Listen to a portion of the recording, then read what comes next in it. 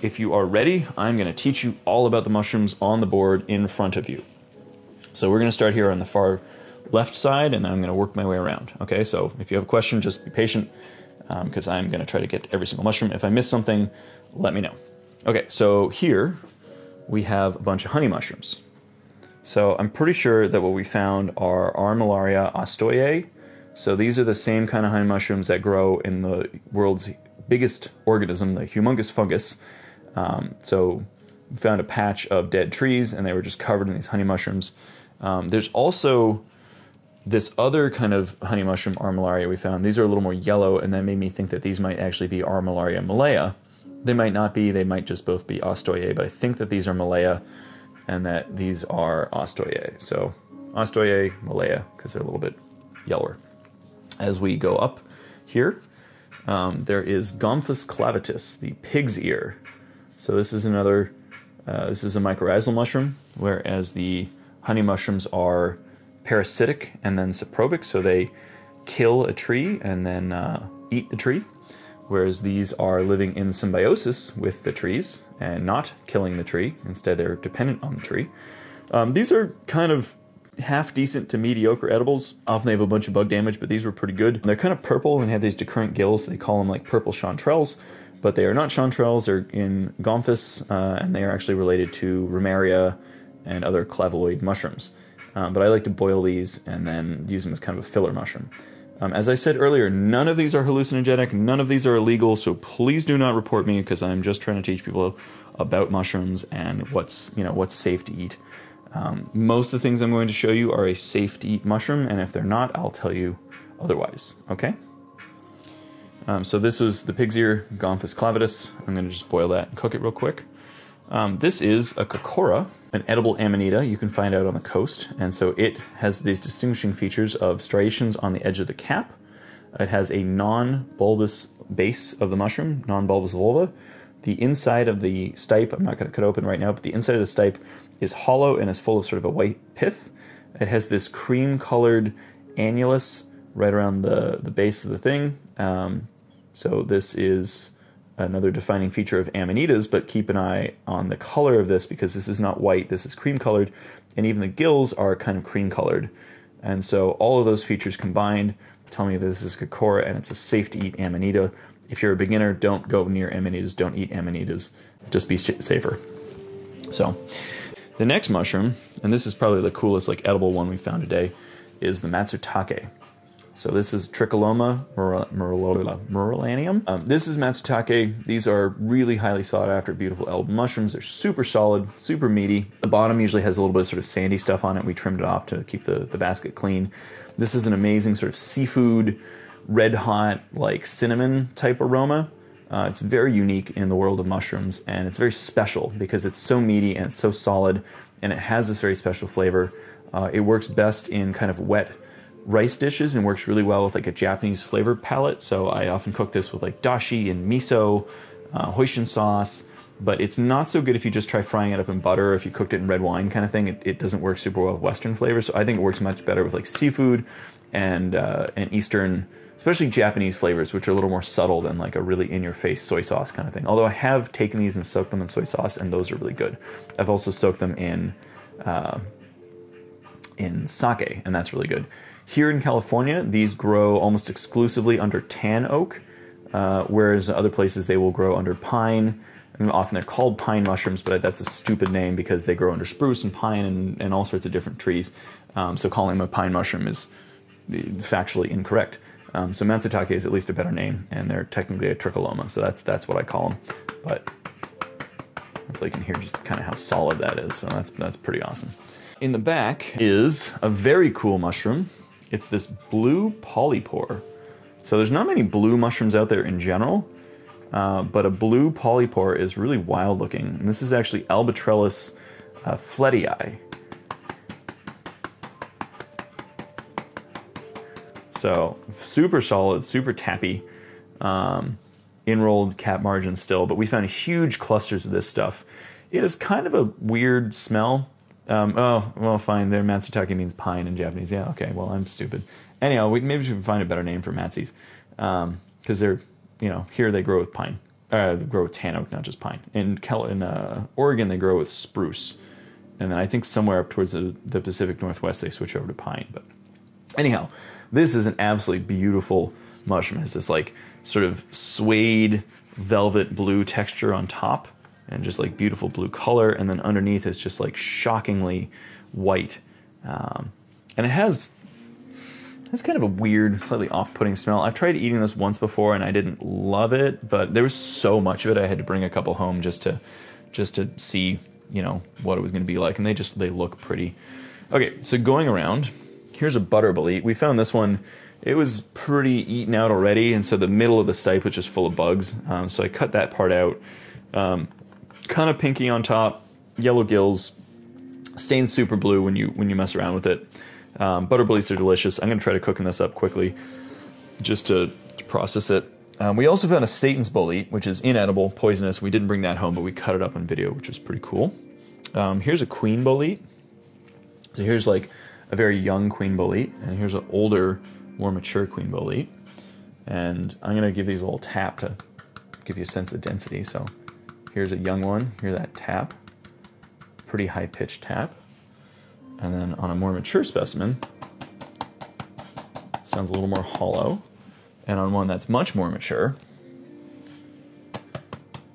it's much, much more hollow. So again, this is like showing you guys the difference in the density when I tap these mushrooms, because it's part of why I'm always tapping mushrooms.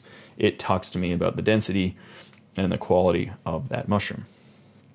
While we're on it, I'll go ahead and talk about this as a scaber stalk, Lexinum. This is the apple bolete, Lexinum manzanite. And they're scaber stalks because they have all these little black dots on the stipe. These are another mycorrhizal mushroom. Everything I've shown you so far is edible. Lexinums are edible with caution because some people can experience GI upset from them. I never have, but other people have reported that. Just be careful. Cook it well.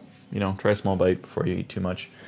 This is another good one. Ray, if you're here, and you may appreciate knowing this, these are the Midnight Entoloma. This is Entoloma, so it has pink spores. If I were to make a spore print of this, it would have pink spores. You can actually see the gills are kind of pinky looking.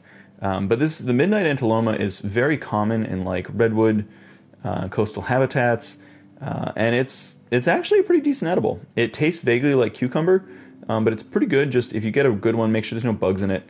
Get them pretty fresh and younger where the caps are still enrolled. Just cook them in butter. They're really good. Midnight Entoloma is a fantastic mushroom. Not all entolomas are edible, but these ones are, and they're pretty easy to ID because they're sort of dark steely blue on the cap and on the stem, and they're super common all over the place, and most people don't eat entolomas. So the Midnight Entoloma is easy to ID and pretty tasty. Then I have I have a couple different kinds of Swillis. There's a lot of Swillis out of the park where we were. And these have little yellow angled pores. This one has like a sticky brown top. I think this is Swillis luteus maybe. And then this is Swillis cerulescens. This is ones that grows with Doug fir. And then these are Swillis ponderosus, and these ones are growing with pine. So there's at least 3. We saw probably 5 or 6, 7 different Swillis species out there today. This is a funky looking one. I've never eaten this one, but I've heard it's edible and I might try it, but the yellow color is kind of like crazy and a little off-putting. So this is Pulveroboletus ravenellii, I think, something like that, but really like crazy yellow highlighter color. And kind of this like pinky reddish orange suede top and just wild. It's even more like brilliant when you first find it. It stains your fingers kind of yellow when you first touch it. I have a couple kinds of rustlers. Disclaimer, I don't know if these rustlers are edible or not. I'm not super good at IDing rustlers. As long as they're not super red rustlers, they're usually edible, but you can taste them, see if they're acrid or bitter. I just brought these home because I thought they were kind of pretty. It's like pretty pinky color, and this like one has like blush on the stem. This could be a shrimp rustler, but I don't even know. So I think it's pretty cool. Almost to the end of the pile here. We're doing pretty well. So we've got this beautiful compact yellow Romeria formosus. You can see it almost looks like cauliflower right now. It's so tight, hasn't grown up. And then these are This is tan oak red, so this is an inedible Ramaria. I would not recommend eating yellow Ramaria on the coast during winter. It can definitely give you the shits. This one is edible, although I would be careful how much you eat because Ramaria in general can give you the shits.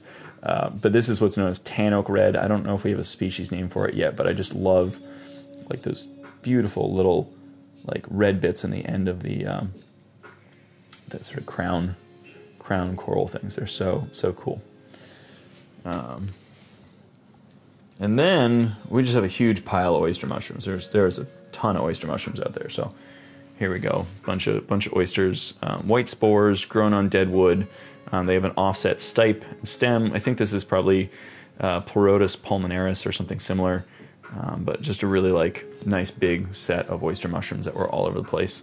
And then I have one Rhizopogon. So this is sort of a truffle-like fungus. It's not a truffle. It doesn't smell like a truffle, although it does smell stinky. It doesn't have the nuance or the complexity of a real truffle. But it's sort of a fake truffle, and technically Rhizopogon is edible, although it has the texture of like floral foam. So when I tried eating it, I did not enjoy it. So pretty much everything here on the board is edible except for this yellow Ramaria. I wouldn't recommend. It's not going to kill you. I don't think it's really toxic. It's just going to give you the shits. So this is a cool one, and it does look like cauliflower. And these two Russellas. These are most likely an edible variety, but I'm not super good at IDing Russellas, so I don't know, but. Anyhow, that is it. Pretty much everything on here is edible. Everything we found today out on the Sonoma coast. It's a really awesome selection of mushrooms. I'll take you through kind of one more time just so you can see everything from a different angle. So here's all of our honey mushrooms. These are Malaria. Here's the Gomphus clavitus, the pig's ear, kind of purple chanterelle looking thing. It is not a chanterelle, but it kind of looks like one because it has those decurrent gills. Here's these Cocoras, these beautiful edible amanitas. They do taste kind of fishy. I don't love the flavor of them, but they have such great texture, it's hard not to pick them, and they're all over the place. These are the belle of the ball, the beautiful Matsutake that we found out there. Amazing smell, Tricholoma murulanium. These are the Albatrellus fletii, the sheep's head polypore, this beautiful, beautiful blue polypore. Just amazing. It's mycorrhizal. So it's growing straight out of the ground in huge clusters. We found like 20 of these clusters. So I don't know if I really want to eat this that much, but there's so much of it out there. I just picked a couple to try it out and to play around with. This was a butter bolete. It has seen better days, but I'm going to still try to eat it up. This is a couple of different queen boletes. So they have these sort of darker tan tops. I did find one king bolete, which has this lighter brown top, but it was a little bit eaten up by bugs. So I kind of edited out the worst parts of it. So we have these midnight Entalomas. Which are great, pretty good edibles. The Scaberstock here, which is good.